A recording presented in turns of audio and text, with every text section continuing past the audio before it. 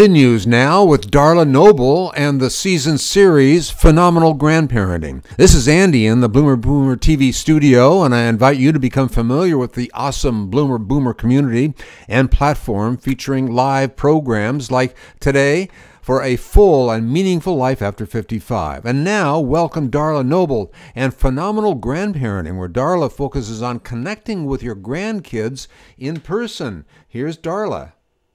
Hello. I hope everybody's off to a good start for their week. And like Andy said, we are going to do part three. If you remember in part one, we talked about what what it looks like to form relationship with your grandkids and why that is so important, things that we should and shouldn't do.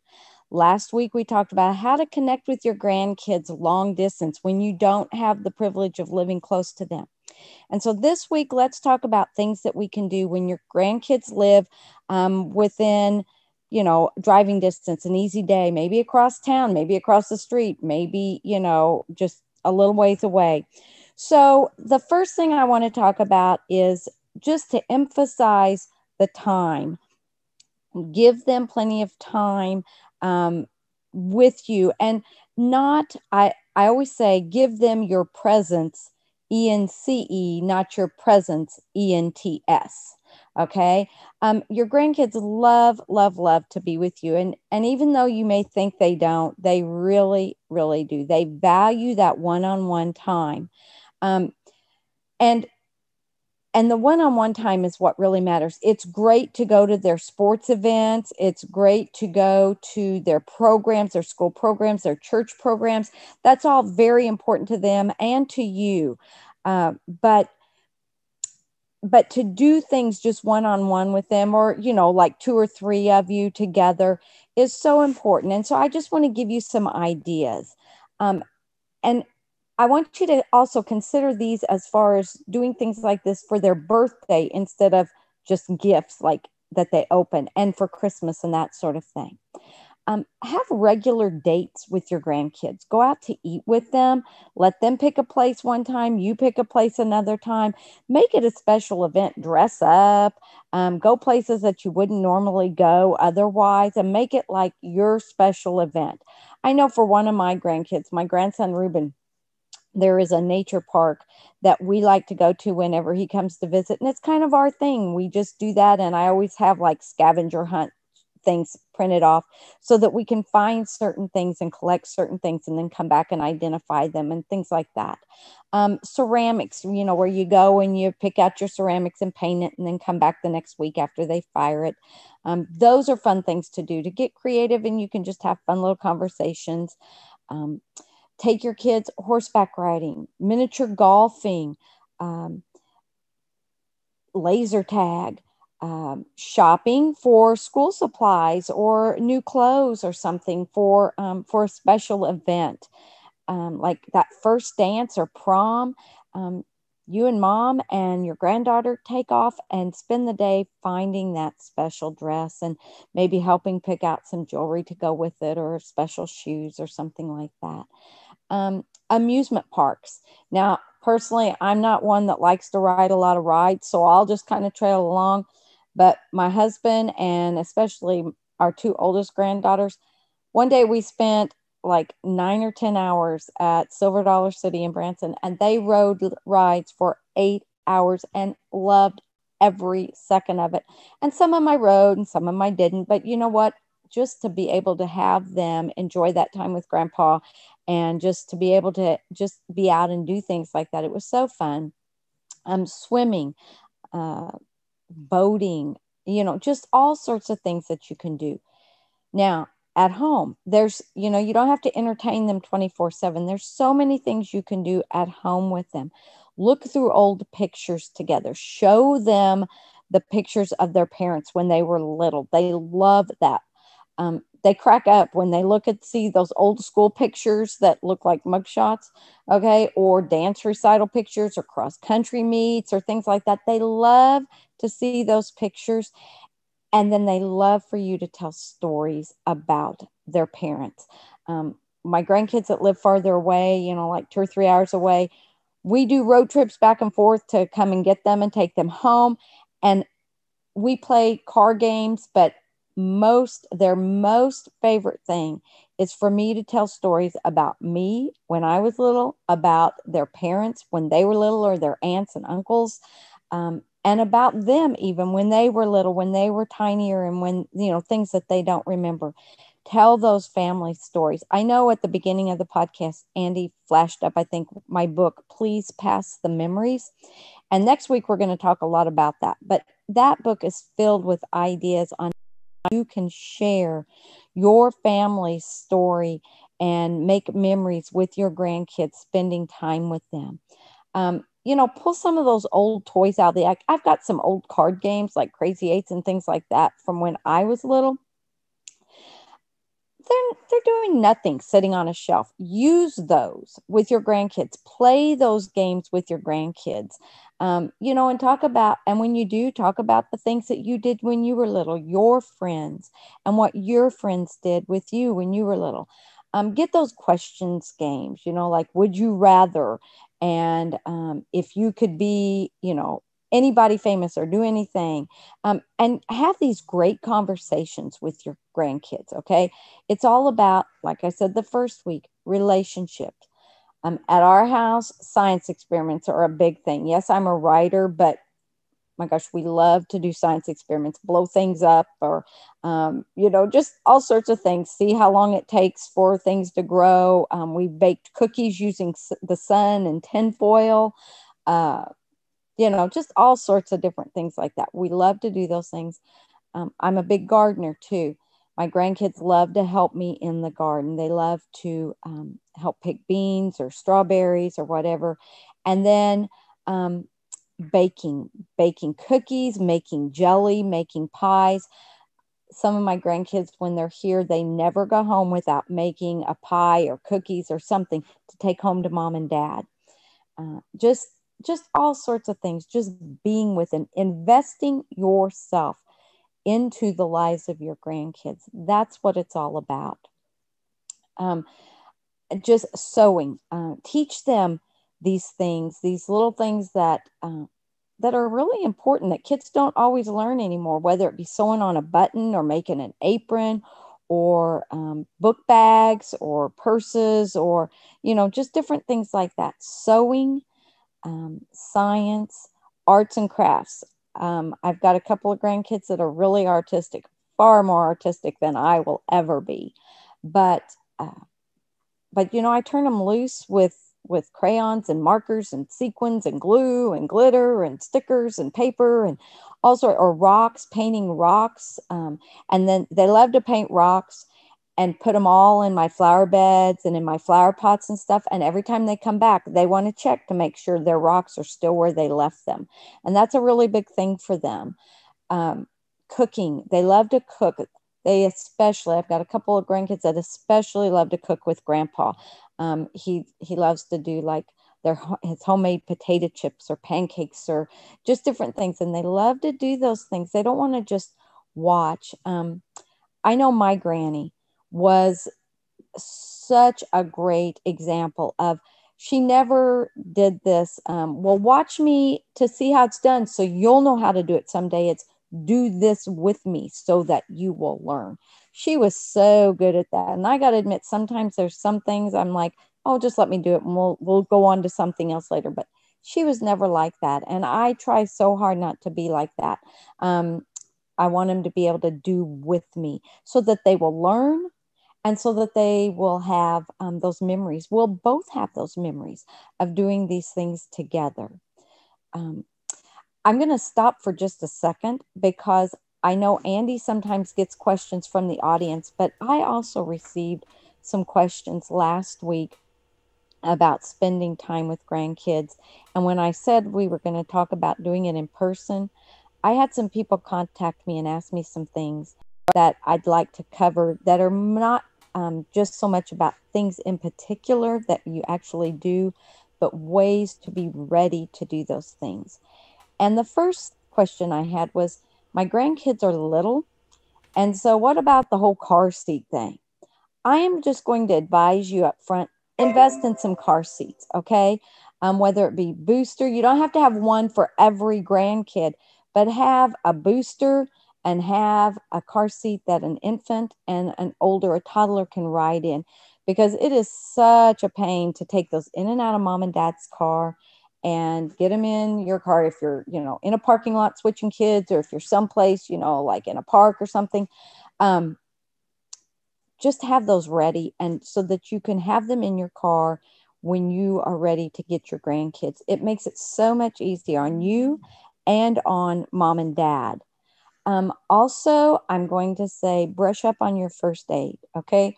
Kids are kids. They're going to get hurt. They're going to get scrapes. They're going to get cuts. You need to know, you need to be mindful of what you do. If they get burned, if they get cut, how to determine whether or not they're going to need stitches.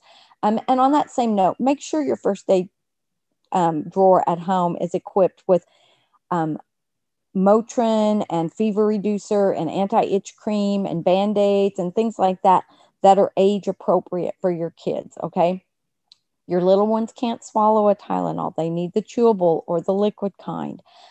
Earache medicine, stuffy nose medicine, some Benadryl, for if they get seasonal allergies and they come down with something. If they're at your house and maybe the climate's a little different, or you have more flowers or grasses or something than they do at home, you need to have those things on hand. Okay.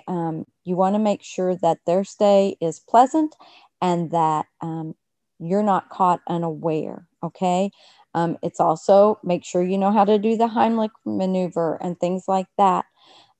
Going back to other things to have on hand besides car seats, a couple of bicycles or tricycles, hula hoops, kickball, a wiffle ball and bat, you know, things that are that fit their hands, like little gardening utensils.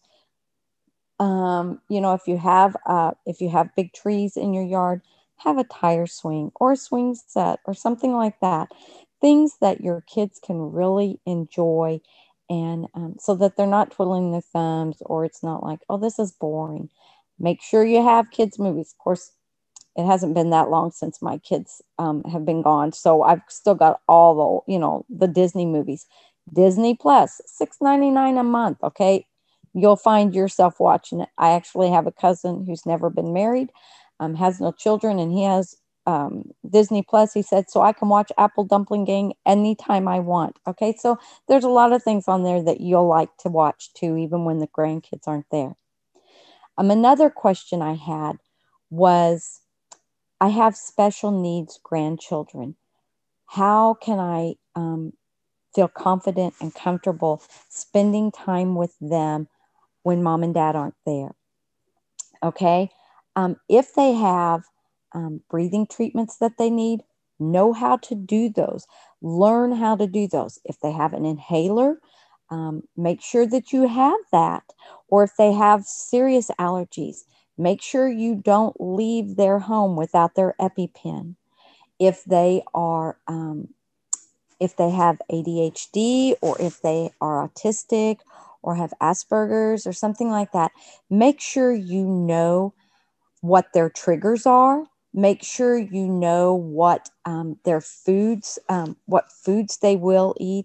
If they have texture issues, if they have issues with noises or sounds or bright lights, if they have vertigo or things like that, that you know what these triggers are, so that you don't put them and yourselves in unnecessary situations that will cause unpleasant events, or just unpleasant memories, or things that you wouldn't have to deal with if you were aware of what their needs were. Food allergies. Make sure that you don't have foods that can harm them. Read your food labels. And I'm just going to say that if you're going to have 2 or 3 grandkids at the same time, and one of them has an allergy to, say, nuts or eggs or something like that, fix things that they can have. And if the others don't get nuts or peanut butter or something that visit, it's not the end of the world. Okay.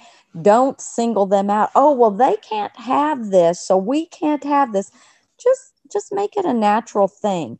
Now, I do have a granddaughter that cannot have dairy products, and so she knows she can't have milk, the kind of milk that everybody else has. And so we either have her kind of milk or we do juice. Okay. And so, there's things like that, that you will have to make some concessions on, but don't single them out and make them feel like the oddball. Um, just because they can't have something, just make it just don't make it a big deal. So, and if there are questions about their needs, don't be afraid to ask. Don't be afraid to say, hey, mom, hey, dad, make sure I know how to do this. Make sure I know how to calm them down if they have a meltdown, if they're autistic or something like that, and there's something that triggers a reaction. Be familiar. Don't shy away from them. They deserve every bit of time that everybody else has. Don't let that keep you from making wonderful memories and being the grandparent they deserve and enjoying that grandchild the way you deserve to be able to.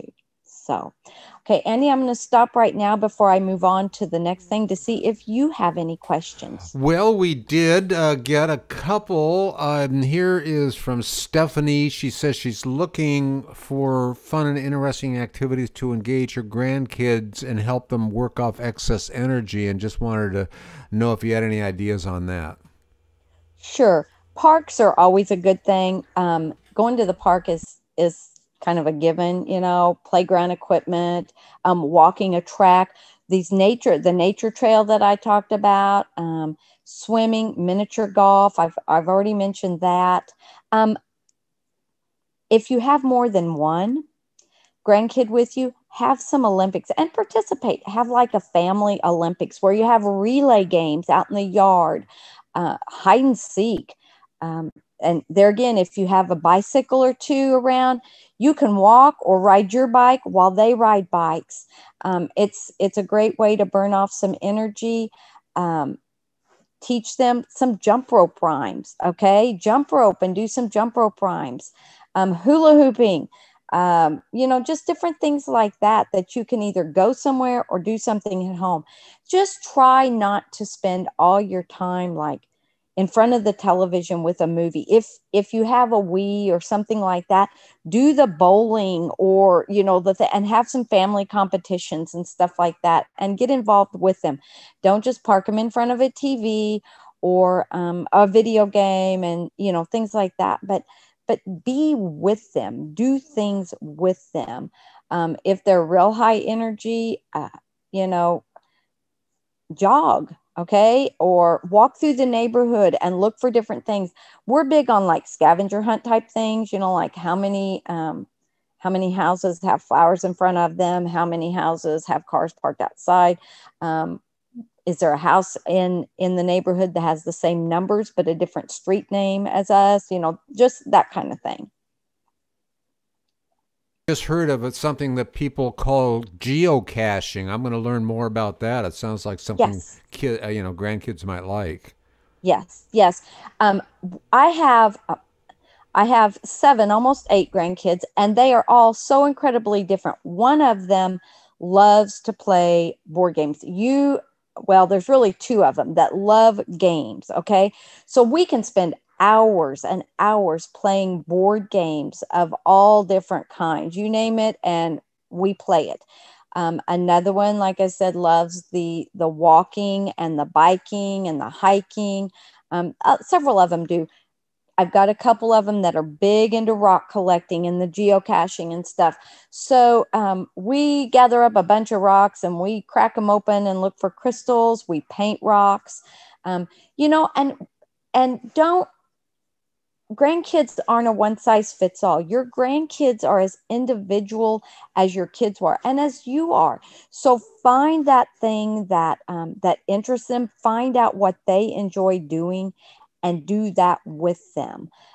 Whether it be, shoot some hoops, skating, swimming, horseback riding. I've got one that is everything is horses, and she loves horses. So we take her to a stable and let her ride horses for a few hours. Just find something that they like and relate to them through that. And then also share your interests with them. When they find out what you like to do, they'll want to learn with you. Got a one here from Paul, and he says his son is getting remarried, and he's worried his grandkids may have difficulty adapting to their real mom and stepmom. He knows it's kind of a hard question, but he just wonders what you think about it. Okay, well, that is a situation that happens. We have had that happen within our family with one of our daughters, and I'm very blessed in that Reuben has a dad and a stepdad that both love him very much. His new grandparents have just loved him and welcomed him into the family with open arms. And so it's been a really easy transition. And I know that's not always the case, but I will go back to something I said the first week, Paul. This isn't your situation. Okay. You are the grandparent, and don't ever try to talk about, you can answer their questions honestly, but don't ever try to come between your grandparent and their natural parent or their step parent. Don't ever try to down the new grandparents. Okay. If they are willing and able and ready to love your grandchild, you need to be glad and thankful for that. We got enough love, we can share that. Okay. And so and the more people that love a kid, the better. So just pray for them and be there for them. If they come to you and say, this is really yucky, I hate this, I don't want to do this, I don't want to do that, or I don't want to go to mom's house, or I don't want to go to dad's house, say, well, I'm glad you feel comfortable in talking to me about that, but I'm not the one that can make that decision for you. Let's, this is something we need to discuss with your mom or your dad, because it's not my place to make that decision. Be neutral, be supportive, and be loving, but be neutral. Advice that is. Well, Darla, what do you? Let's see. We have your book in there, and anything else to know about? Well, there was just a couple other things. Another question that I had from somebody, and the question was, what if my adult children don't want me to spend time with my grandkids? What if there is a strained relationship between me and my adult kids that prohibits me from spending time with my grandkids? What do I do? And that is a sad question, but it's one that happens. I personally, the person that asked me this question just happens to be a very close friend of mine. And my advice there is you can't butt in. You cannot go behind a parent's back, because that's only going to make the situation worse between you and your child or your child-in-law. So reach out to your child and say, I know we have our differences. I know our relationship needs some help, but please don't make your children pay for that. Please, let's not put them in the middle of this. May I please call them every week? May I please send them cards and gifts?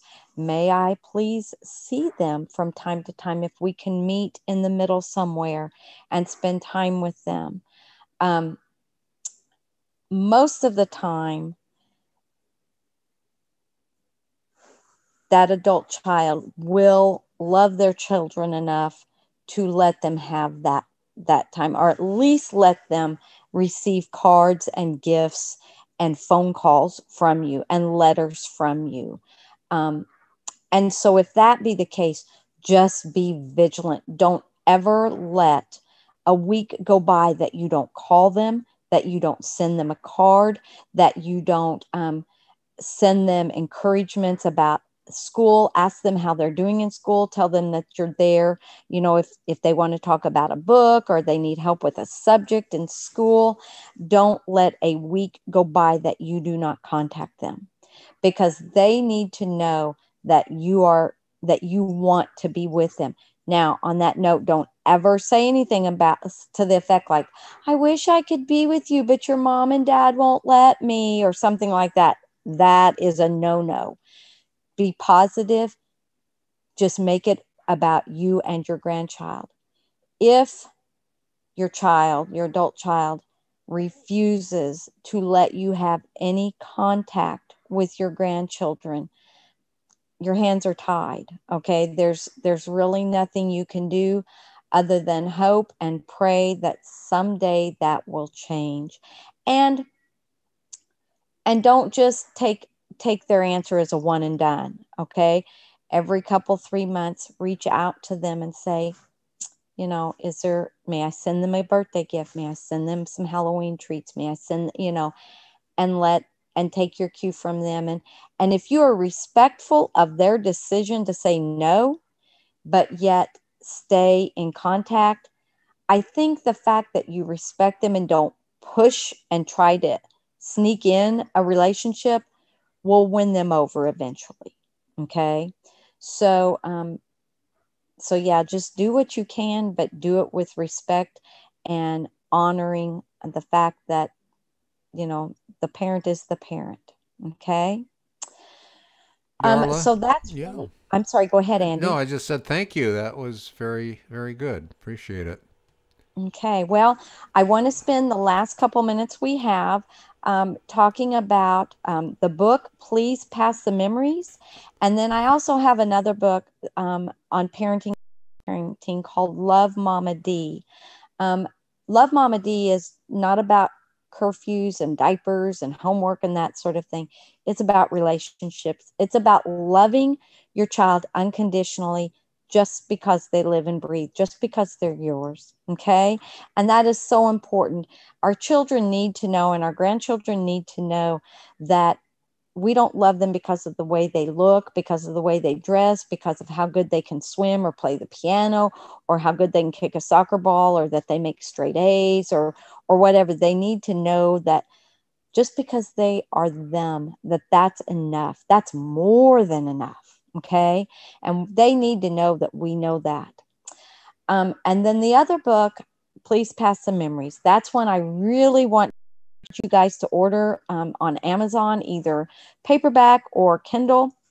You can get it through Barnes and Noble. You can order it at any brick and mortar bookstore if they don't have it in stock. If you are wanting to support your local businesses, which is a good thing, Please Pass the Memories is full, just chock full. Every page is about connecting with your family through stories, through cooking, through pictures, through keepsakes, through traditions, through games, and just time, traditions, all sorts of things. And we're going to talk a lot about that next week, about bridging those generations, bringing them together.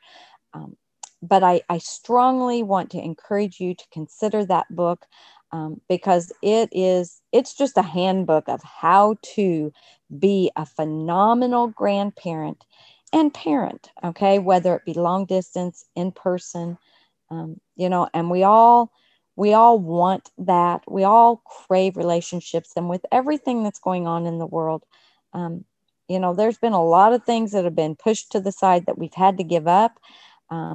That quite honestly are probably never going to come back, at least to the way they were before the coronavirus. But family is forever. No matter where, no matter what, family is forever.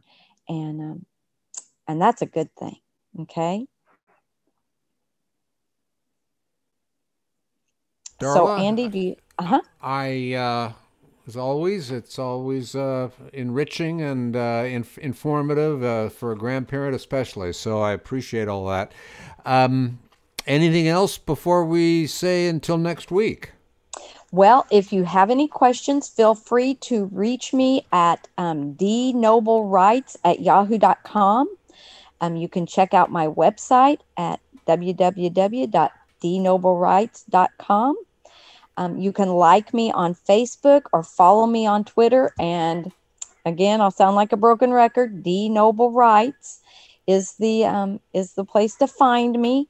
And once again, I just cannot emphasize enough time with your grandparent or your grandkids. Invest yourself in them because they are worth it, and you will never ever regret any time or any effort that you put in to being a phenomenal grandparent. Well, once again, thanks so much, Darla. Thank you, Andy, and I'll see you guys next week. All right. And we want to thank everybody for watching Phenomenal Grandparenting with Darla Noble. We'll be back here the same day, same time next week. You can find out more on Facebook, YouTube, and on bloomerboomer.com. And if you like all this, please like us on Facebook and follow us. In the meantime, get to know Bloomer Boomer, your web platform to spring you to a meaningful life after 55. See you next time.